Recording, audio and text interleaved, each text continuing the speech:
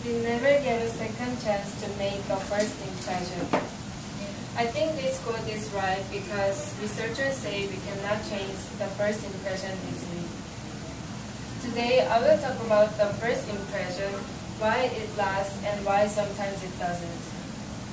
According to a social psychology study, we are quick to form lasting impression of others based on only one behavior like harsh words, violent action, and some bad gesture.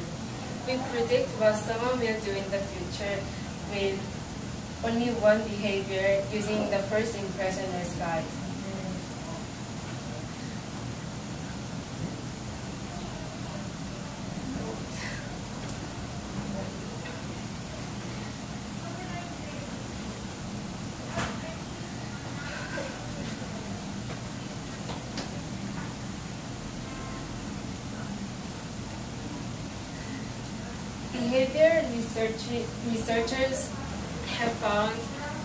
Behavior researchers have found consistent pattern that seems to lead to the process of impression updating. They identify that learning very negative and immoral impression have more influence than learning positive and moral information. For example, you meet a rude person and he did something bad to you. Then you meet him again on the street and he tried to help you with something. You will refuse him because his bad behavior is what you remember. However, why do bad and negative behavior last longer? It is because we can see negative impression when we judge someone's personality. We are easy to judge what we call immoral impression. You're probably thinking that there's no way that a negative impression can be changed. There's no reason for you to despair. There are some ways in which we can change the first impression we have already created. However, the negative impression have more impact on people's mind. The consistent display of positive behavior toward others can establish a positive impression that replaces a negative one.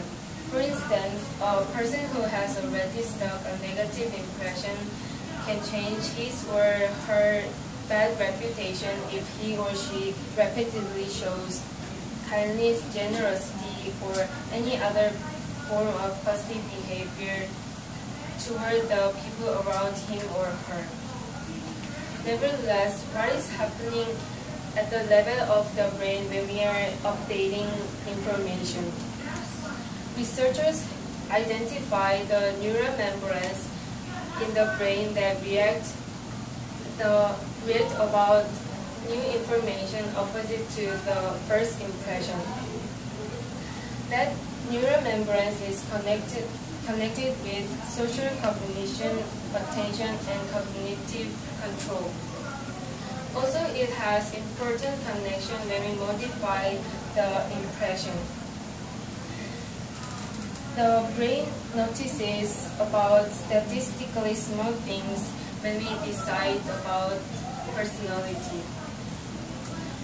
We meet many people in our life. Our first impression is so important for them because the first impression do not change easily. Thus, if we ever think negatively of others, it's because of only the first impression, let's do best to change it. Because first impression sometimes don't last. Thank you. Thank you.